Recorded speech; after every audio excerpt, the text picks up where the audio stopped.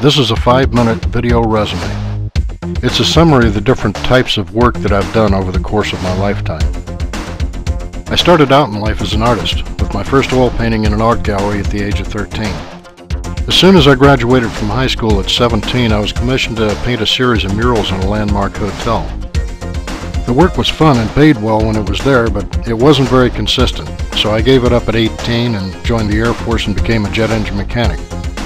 While I was in the Air Force, I made extra money by doing paintings of the planes that I worked on, and then I'd sell them to the pilots. When I got out of the Air Force, I became the art director for a local television show on Channel 11. And this is also where I got my first experience in producing television commercials.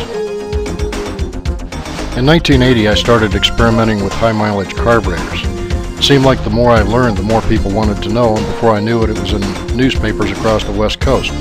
So eventually I wrote a book about the topic, which I made $50,000 off of. With all my carburetor knowledge and experience, I decided to open a carburetor repair shop, and it wasn't long until I had 4. Oh no! What's happening? A bad carburetor can get expensive.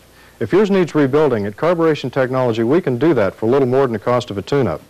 The television advertising brought me more business than I could handle. I had 4 stores, but I had a problem finding qualified mechanics to work at them, so in the end I wound up closing 3 of the stores and selling the last one to my remaining employees. It's still in business today. After that, I dabbled in concert promotion for a while. It was a lot of fun, and I met a lot of interesting people, but I didn't see much of a future in it. Next, I came up with an idea for a television show where people used their home video cameras to make their own TV commercials, kind of like America's Funniest Videos versus The Classified. Anyway, it was moderately successful here in the Northwest, but then I took it down to California to a CBS affiliate in Bakersfield where it was fairly successful. My next project was a feature film called Loon. It was a 95-minute romantic comedy that never made it out to theaters, but it did make it out to the video stores. It was a low-budget production that also served as a fundraiser for the homeless.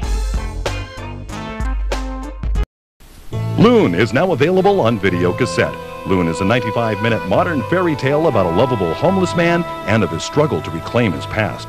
Loon isn't a Hollywood production. It was produced by a cast and crew of everyday people from the Puget Sound area, and 1/2 of the production group's profits go to the homeless. Loon was also scored by renowned Northwest musician Danny Deerdorf. It's a movie you and your family will want to watch again and again. For a copy of Loon, stop by Stadium Video or your nearest Blockbuster video store. Well, the next turn in my career path was kind of a fluke. Ken Huff was a friend of mine who was also my original partner with Carburation Technology. While I was making television shows and movies, he was becoming very successful in the mobile home business. He had a problem though. He was selling a lot of homes, but he needed somebody to pull permits and coordinate the installation of the homes that he was selling. He sold me on the idea that setting up a mobile home was a lot like making a movie, and he was right. You pull the permits and you coordinate a bunch of contractors to do what they're supposed to do in order to get the project finished by a certain date. I'd only planned on stepping in to help him out of a bind, but about 5 years and 100 mobile homes later, I was still doing it. Over the years of working with B&K Homes, I became acquainted with their lender, Norm Davis, who owned Westar Financial. In 2001, Norm offered to partner up with me in a company that renovated houses and built new houses. Quite often, we'd take the ugliest house on the block and turn it into the most desirable. During these years, we also bought a number of lots that we broke up into short plats. The creativity and ingenuity that went into making these old, ugly houses beautiful came in handy when we started building new homes. The unique features that we incorporated into our new homes set them apart from our competitions, and we never had to wait too long for them to sell. Then 2008 came along and took us both by surprise. Our customers couldn't get financing anymore. Norm and I decided to quit taking on new projects until things got better. I waited quite a while and they didn't get better. So in 2009, I decided to accept a job offer from Ben Lesky, who I worked with at B&K Homes. He decided he wanted to build new houses. Sadly, my friend and business partner Norm passed away suddenly from pancreatic cancer in 2009. So I continued to work for Ben, building higher-end houses all the way through 2017. Ben was smart.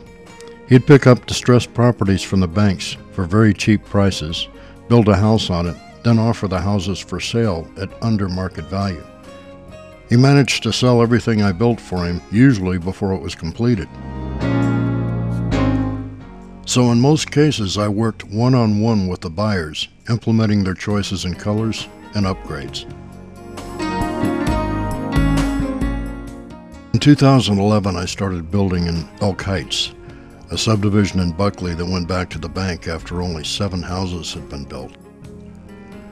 Over the next 2 years, I built 17 more houses in Elk Heights, and in doing so, I established a great relationship with the city administration.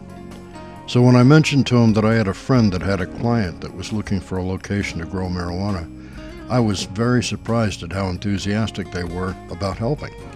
The city planner pointed out that there was a nursery on the outskirts of town that had recently come up for sale that would be a perfect location for this. The city planner, the city administrator, the city building official, and even the mayor all wanted to know what they could do to help. I was asked to run the project, which will eventually have 3 15,000 square foot grow buildings on it. One of the first things I did as project manager was negotiate with the adjacent property owner to donate the shaded 1-acre piece of land to our project. I help out with other 502 projects where I can, but my primary focus is still building upscale homes. And here are some pictures of the last house I completed. It shows some of the features that make it uniquely desirable.